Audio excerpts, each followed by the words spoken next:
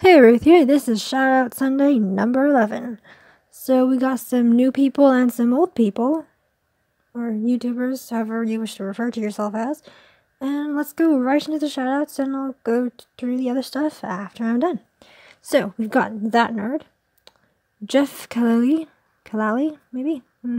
Green Collection, Juan Rivera, Nerd Things, KIDif, Dark Magician 81, Davey Pokey, Joshua George, Toutang Lor, and these people I actually bought Pokemon cards from, and it's Zaba TV, which you should watch, because it's awesome, really funny as well, but it's more of an arty type of thing, but it's really amusing too. But yeah, he's the guy I bought the custom Pokemon cards from, and his I put it in his video, which you should have already seen, because I've uploaded it before this. So, then we've got Lollypopkids, which I bought a couple of her cards. And also from Pokemoncardsshop. Now, this is slightly, isn't a YouTube thing, but it's from, not Amazon, Instagram. Yes, that's the word. Instagram. And he's got, very good deals. And very good and stuff. And he's also currently having a giveaway going on too. Oh, so does Lollypopkids, by the way. And Zaba TV on Instagram. He's got a giveaway going on as well. Then very nice friend MegzToyReviewz sent a lovely card, and that video will also be up sometime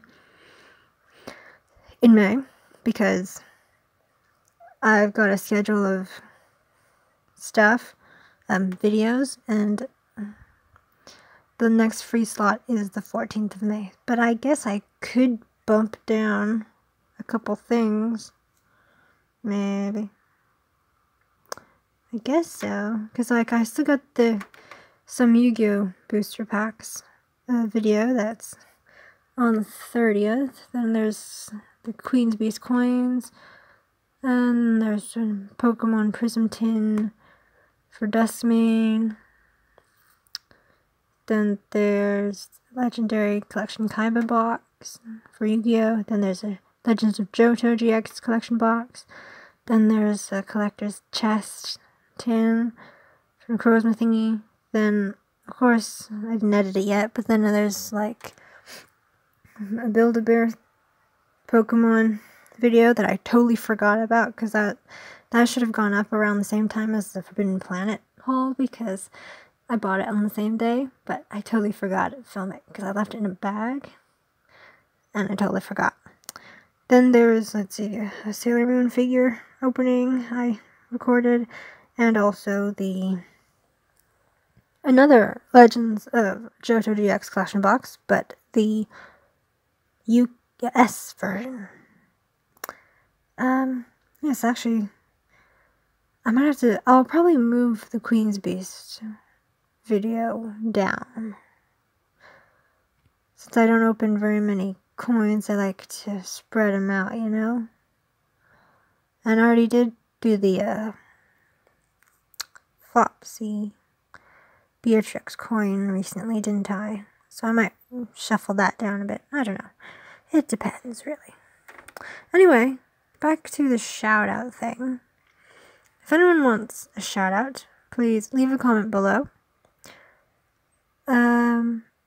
Or you can at least comment on 2 videos, or just comment at least twice between now and the next shout-out video, which will be May, the 2nd week of May, obviously, because next week is May, then the week after that.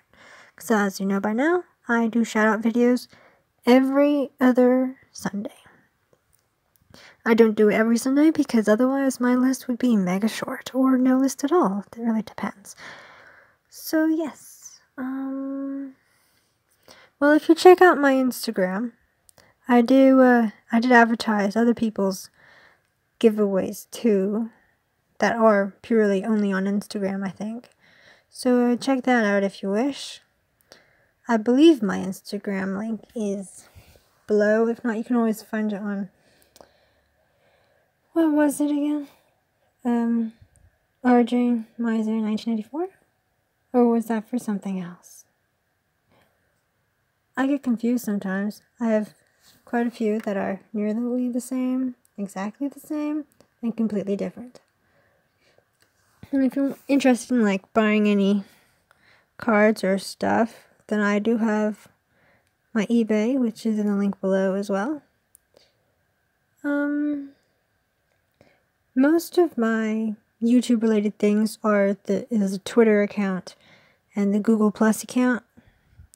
I don't really do much YouTube advertising on my Facebook, but that's where I post all of my pictures that I've taken that like are like from the openings and whatnot. Because I find it easier just putting it on my Facebook album, so just in case if I accidentally delete it, it's still there. Also, Snaps is a good one to get a look at if you're looking at other pictures of like, you know, from the openings and stuff. But I don't really go on that unless I have something to put up on it. Because I kind of forget about it if I don't use it very much. Let's see, was there anything else? Oh, yes. There is no May Ekibento box for me because I am not interested in the majority of what's in it. Because I don't watch Hero Academia and I don't watch the other one, but the only thing I liked in it was the Assassination Classroom. But getting a box just for one anime is not something that my wallet likes. So I shall be skipping that. And also, obviously, I've skipped the April, which was themed Fabled, because I didn't really like the stuff in it. The anime themed in it. Or if I did, I would have liked one.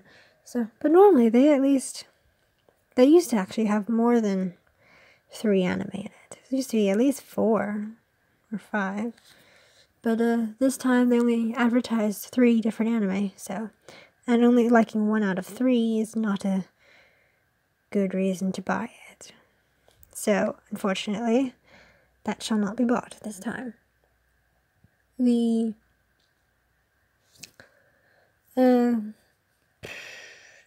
Loot Wizarding World Crate is still going on, as obviously.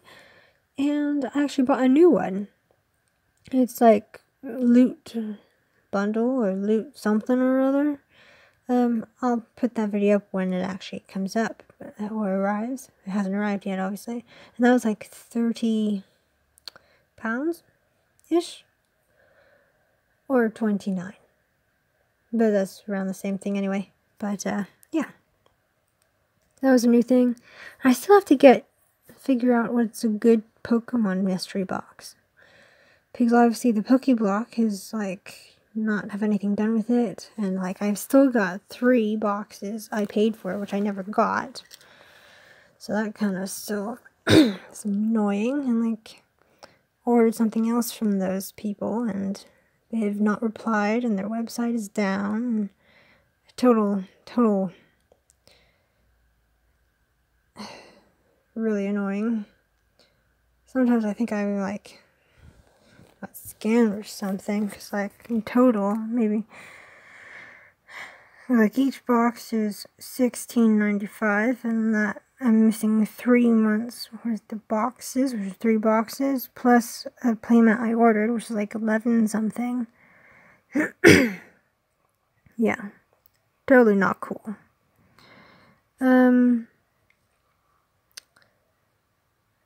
Let's see, I guess I could do a Top Decks crate or a... I don't know. So I was thinking about the Rare Candy Box and the Pokemon, but their postage, since they're based in the US, is like more than the actual product. And I don't tend to buy things if their postage is more than the product, because that's just not happening. Wow, I've been rambling on for a long time, and this is my second take actually doing this. Okay, so you will see sometime a picture of a code that I got from the Pokemon newsletter which will be for the online TCG game. So have a whack at it. I know I did put it on the end of the Pokemon Go Community Day number 5 video, but if you missed it, it is on here. So thank you for listening. Like and subscribe for more. Over now.